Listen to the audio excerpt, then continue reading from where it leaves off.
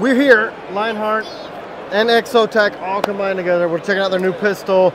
These guys make the screws for the blades, and we're very, very excited about this pistol. So he's going to tell us about why is this gun at Blade Show? Because it's the best. Oh, there you go. Here, we're Lionheart Industries. We do a high-end, all-metal, hammer-fire defense pistol. So what's different with us is, I would tell you we're more of like a triple action pistol instead of a single That's double. what I'm excited about. What the hell is triple action? So you have single action, double action. We call it double action plus. Hammers back, push it forward. So you don't need a decocker. There's basically two walls, right? So as soon as you break the first wall, you're reset back in single action.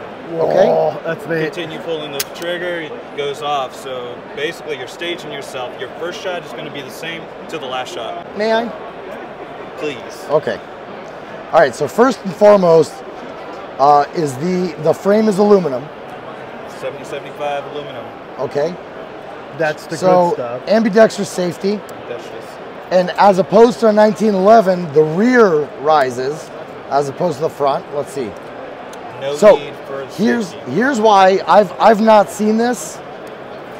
For those of you guys who choose a safety, it's placed like a 1911. My problem with a lot of safeties is because of my high grip, when I grab a gun, I can't disengage the safety like on like an M17, M18. Yes, it's We've all been in your discussing it. shit. It's an okay gun. The problem is the safety's in the wrong place for hands. Human hands. This is anyway. cool. That's cool. Okay, so double action. Check clear. All right, double action.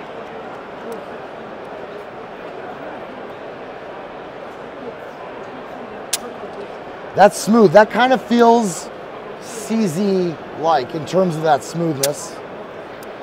There's a really flat trigger face, meaning it's a little curved here, but the actual face is flat. That feels nice. What that's kind of feeling like it's going to let you do is actually assist in pulling it straight back. Correct. All right, let's try the single action. I see a little bit of motion there on the single action. That's interesting. Until you hit the wall. That breaks pretty smooth. There's actually quite a bit of pre-travel. Those of you guys, if you know me, I think that slack is supremely important in terms of safety. Yes. Okay, and now we're going to go into the third action. Double action plus. Whoa. Oh shit. Yeah, that's freaking rad. You know what? So you get the same weight all the way through. I'm liking this. Look at this. That is cool as shit. So that's your sight adjustment tool. It'll also be the same size as our grip screws. So it's got a Torx. So there's the Torx on this end, and then the flathead for doing your elevation adjustments. The flathead goes in first, and you just follow the tracks. Oops. No, I did it. There you go. Yeah, and now No it's way. locked in. And it won't come out because you have to push the detent. Yeah. So if you have, That is. I use my knife, but I got those. I make them. Man, that's brilliant, dude. There's not a lot of innovation, and that's cool. So I got to tell you, this feels nice. I like the stippling. I like that you have an added safety if you need it, the manual safety. And check this out. There's a built-in gas pedal. I don't feel like that's a necessary thing on a gun, but having one built in, it's going to make you shoot flatter. It will. yeah. So what's nice about it is it's all a one piece into our grip system. It's actually dovetailed into our frame. Really? Yep, and it's made Oh, out of yeah, G10. I see it. I see it. It's not even polymer, it's G10. Oh, you couldn't we even- do the CNC machining in-house in Winder, Georgia. That's awesome. That is cool. So you couldn't tell because it's so clean. Correct. Now, what is the footprint that you have here for optics? So it's a Trichcon RMR-CC as well as a Shield RMSC. So it's actually a two-piece plate system. So with the Shield style footprint, we actually have a shim. But if you want to go with a Trijicon RMR CC, you'll take that shim out. It's actually going to butt up right to the rear of the sight. Really? Okay.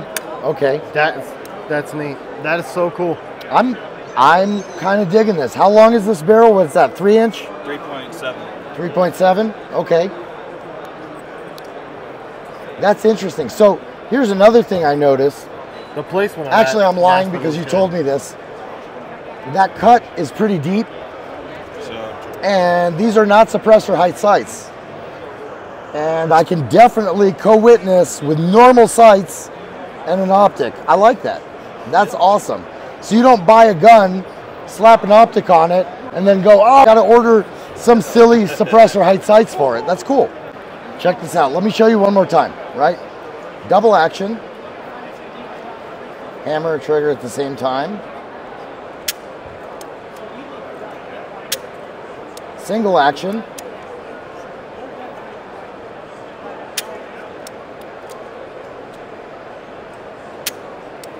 And here's the cool new mechanism.